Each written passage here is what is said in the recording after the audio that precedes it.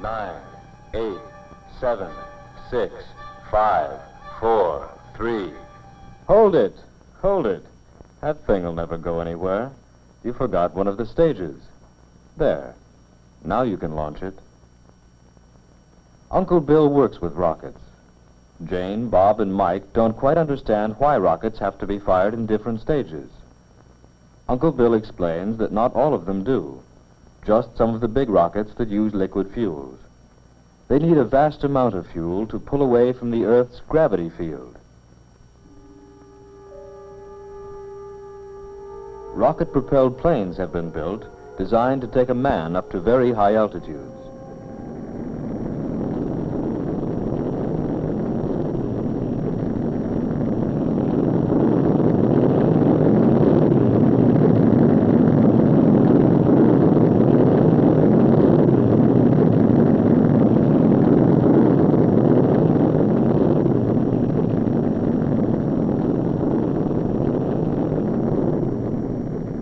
To overcome the effect of gravity, the rocket plane is carried to high altitude by a large transport plane. If the cruiser were launched directly from the ground, much of its fuel would be used up in pulling away from the Earth's gravity field, which is strongest at the surface of the Earth. This makes the rocket plane the same in principle as the last stage of a multi-stage rocket. Both must be well away from the surface of the Earth before they are fired. 20 seconds to launch. 15 seconds. 10 seconds. 5, 4, 3, 2, 1.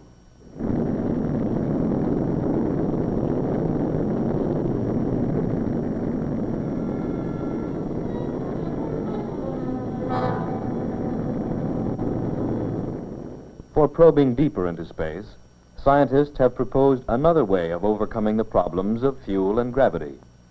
They propose space platforms, or way stations in space.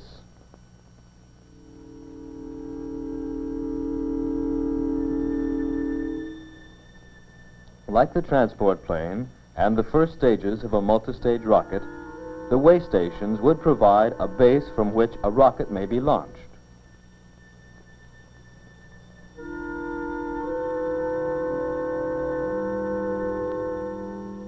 Various forms have been suggested, but a space station might look something like this. Such a space station might be built about 1,075 miles above the surface of the Earth. If it were farther out, it would be more difficult to send supplies. If it were closer, it would revolve around the Earth too quickly. It would, however, have to move fast enough to avoid being pulled down to the Earth by gravity.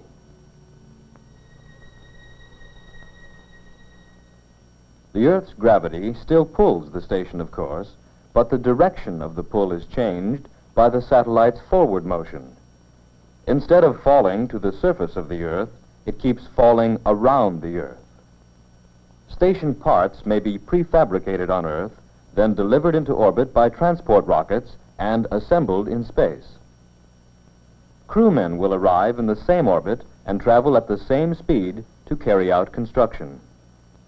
The sections of the space station will be nearly weightless, and one man will be able to move objects that had to be lifted by huge cranes back on Earth. The men will be nearly weightless too, and will have small propulsion units attached to their spacesuits to help them move about. On the inside, the completed station would have to have its own artificial atmosphere. There would be very little pull of gravity to hold objects and people in place. To substitute for gravity, the station may be made to spin like a giant wheel. This would create centrifugal force and would give the occupants a feeling of gravity. They would be thrust outward toward the rim of the station. This would be down to them. Up would be toward the hub of the station.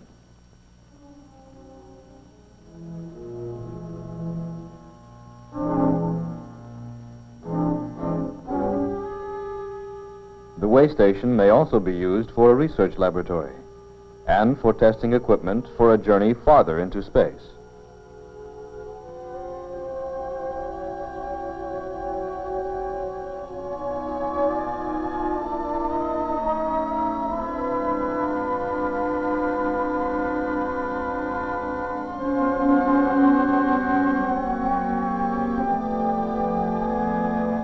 Besides the problems of getting into space, we also have the problem of returning to the Earth from space.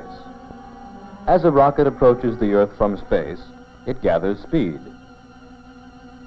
It also meets increased friction as the atmosphere becomes more dense closer to the Earth. Friction causes the rocket to become so hot that it burns up like a small meteor. Once we solve all these problems about space stations, Jane wonders why we couldn't put one on the moon. And we could. You might say that the moon is a ready-made way station in space. The moon is about 240,000 miles away, about as far as 10 trips around the Earth.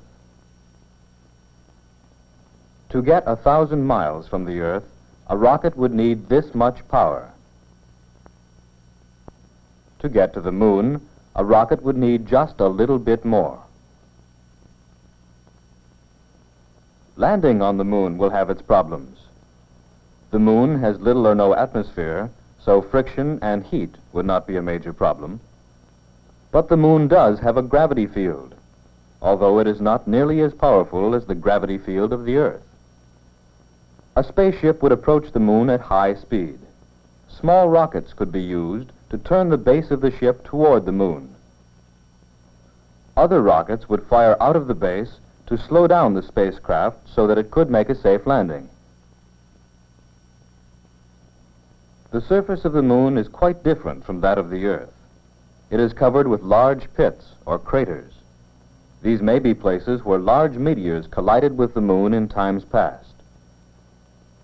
In addition to craters, there are mountains, crevices, plains, and plateaus. During the day, which on the moon is equal to about 2 Earth weeks, the temperature goes over 200 degrees Fahrenheit. And during the long 2-week night, it goes as low as about 250 degrees below zero. To escape the extreme temperatures, the moon station would probably be underground, where the temperature remains more moderate. It would need a source of power. Green plants might be used to produce oxygen within the station. The station would have to be sealed to retain its artificial atmosphere. Probably the only parts of the station on the surface would be observation domes, entrance ports, and radio antenna.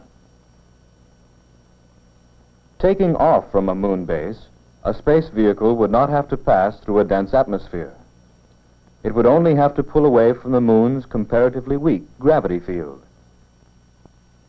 It could then head for Mars.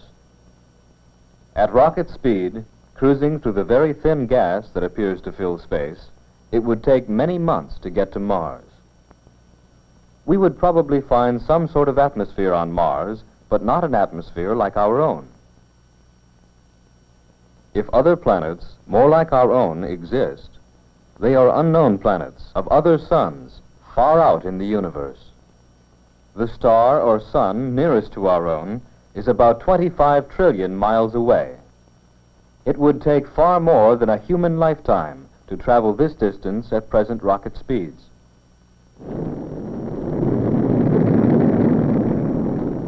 We have seen that one problem in reaching space is to escape from the Earth's gravity field. A great amount of energy is required to escape from this pull. Another important problem is re-entering the Earth's atmosphere at low enough speed so that friction is not too great. Too much friction causes too much heat. Man-made space stations in nearby space might go far toward overcoming the effect of gravity.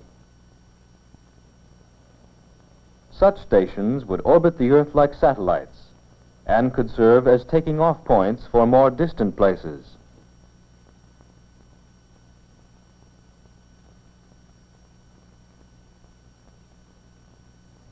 The moon might also serve as a way station. A rocket with enough power to pull away from the Earth would require only slightly more energy to carry it to the moon.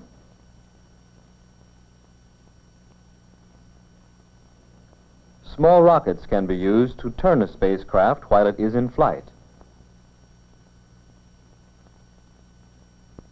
Braking rockets may serve to slow it down enough to make safe approaches and landings possible.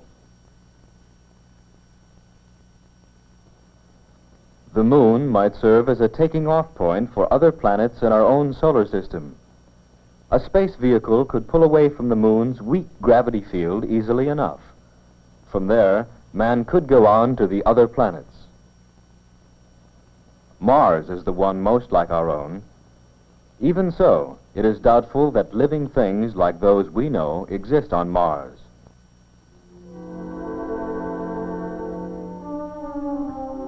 If other planets more like our Earth exist, they must be planets of other suns that are trillions of miles away.